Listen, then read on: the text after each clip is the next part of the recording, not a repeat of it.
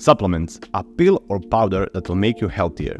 It can help your immune system, muscle building, weight loss, energy levels, and even mental health. But most people don't know that there is dark stuff in these pills that is dangerous for you and your loved ones. And that's the government's fault. Today, we will explore what is this dark stuff and the dark business of supplements, how easy it is to start a supplement business, and at the end, we will see, are supplements even worth it? Supplements are one of the fastest growing industries on the planet.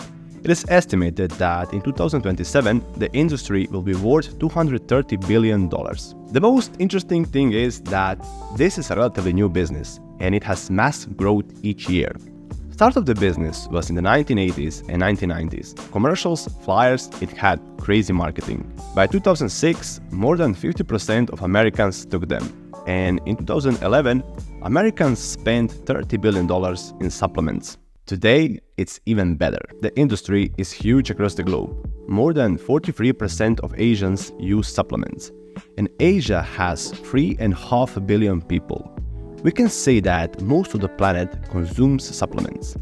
The most popular category is vitamins and minerals. These are multivitamins, calcium tablets, and vitamin C tablets. The second most popular category is sports nutrition. Products like pre-workout, energy drinks, and protein powders. Other popular categories include weight loss supplements, herbal supplements, and omega-3 fish oil. When scientists took some of these products and tested them, they saw that 92.1% of the supplements tested contained bacteria and 86.8% fungal contamination. If you don't understand these two words, it's bad. And it gets even worse. They tested a few thousand products, and 28% of them had some sort of illegal substances, better said, steroids. Valerian, marketed as a natural sleep aid, has been linked to liver damage. Kratom has been linked to salmonella poisoning and addiction issues. Neptune's Fix has been linked to seizures, loss of consciousness, and death. Now, how is that even possible? Answer: the government. We said that the beginning of the industry was in the 80s and the 90s. And as you know, when a new industry rises and makes banks, they don't let the government regulate them so easily, thanks to the lobbyists. So what is in the law? The FDA doesn't regulate the supplement market at all. You could buy a vitamin that has 0% of the vitamin you think you're buying. Unlike prescription drugs, which go under huge testing before they can be sold to the public, supplements fall under a different category. They fall under food. That means no one will be responsible for side effects and long-term diseases which will come in your later years. Another concern regarding supplements is the false sense of security they can provide. Therefore, depending only on supplements can result in a long-term health risk. So why doesn't the FDA regulate this multi-billion-dollar industry now? It's different times. Well, due to the lack of evidence required for safety and effectiveness claim. Some of the key players in the US dietary supplement market are these companies. Recognize some? In other countries it's similar. Brazil considers supplements as food products termed food for physical activity practitioners, but can only contain vitamins, minerals, carbohydrates, proteins, fats, or branched-chain amino acids. In Japan, supplements are required to be marked as food for specific health uses.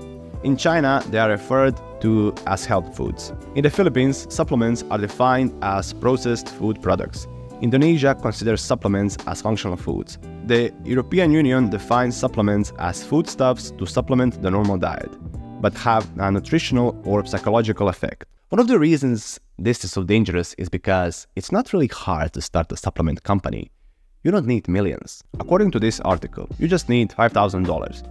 But it will be easier if you have $10,000. With that, you will get 150 units, website, insurance, and designed labels. Everything you need. Companies purchase their raw materials from countries where the legislation on safety and quality control isn't that restrictive. Another aspect that determines the price is synthetic or natural ingredients. Using synthetic ingredients can save money because their production costs are low. But these substances doesn't have the same quality as the natural ones. COVID boosted the online sales. The US sales increased by 20.8% to $14.3 billion in 2020.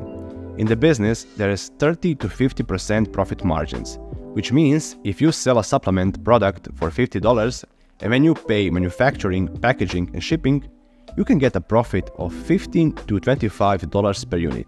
But hey, that's a $230 billion industry. But it's driven by few factors.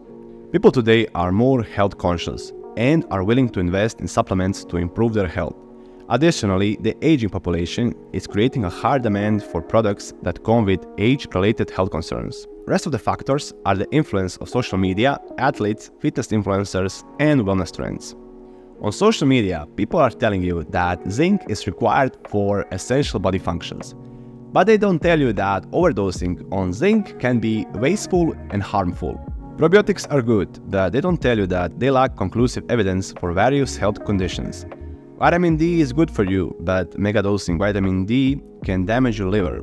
I mean, I'm no expert. I got all this information from various medical sources, but I want to tell you that there is tons of these fake gurus and you need to be careful. There is also research and doctors that say supplements are a waste of money because most people take recommended doses of vitamins, etc.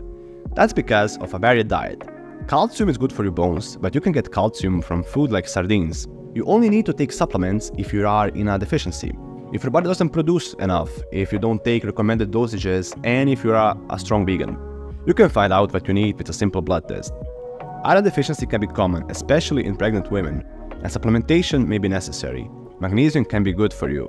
If you started going to the gym and your muscles hurt, magnesium can reduce that. In summary, some people need supplementation to live a healthy lifestyle, but most people don't. Now, this wasn't a video to make you believe that you don't need supplements. It was meant to show you the business of supplements. I'm not a medical professional, and all this research I found on various sources. It is important for you to be aware of regulations and what impacts the growth of the industry. Take supplements at your own risk. If you enjoyed this video, how the business of supplement works, and you enjoy entrepreneurial success stories, check out our channel. We have tons of stuff about that. Also subscribe.